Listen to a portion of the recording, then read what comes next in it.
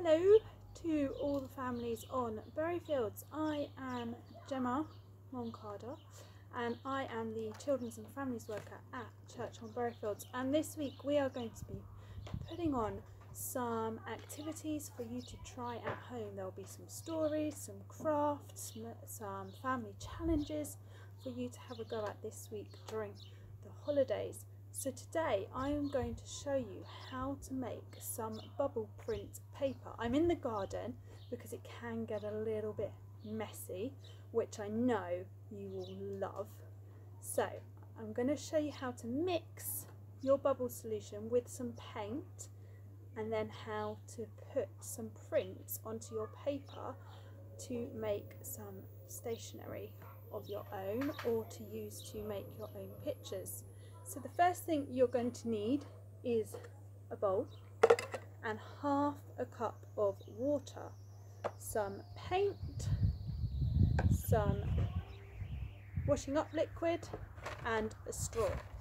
I'm going to pour my half a cup of water into my bowl.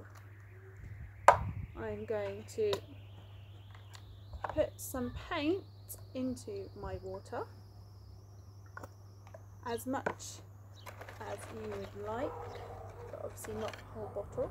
I'm going to stir it with my straw, and now my water has turned purple.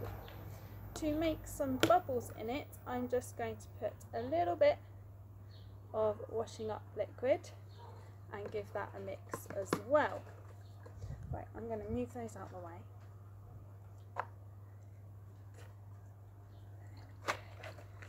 Okay, and I have already mixed up 6 different colours. You might only be able to see 3 of them actually. So I've already mixed up, you can see there's some behind, 6 different colours. Now what I'm going to do is I am going to blow into my bubbles until the bubbles come up over the bowl, and then I'm going to put my paper on top so that they pop onto my paper. Okay, this is the fun messy bit. So my bubbles have come right up. I'm going to get my paper and gently press it down, and then the bubbles have printed onto my paper. I'm not sure how well you can see that. And then you can keep doing it with all your different colours until you've had enough and you're happy with your design. So I'm going to do that quickly now.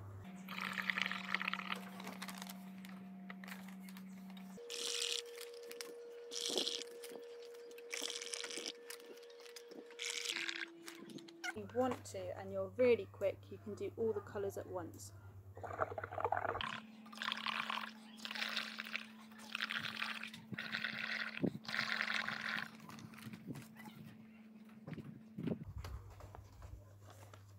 And once you have finished, you leave your paper to dry. I'm going to do a few more. You can keep going with as many different colours as you want.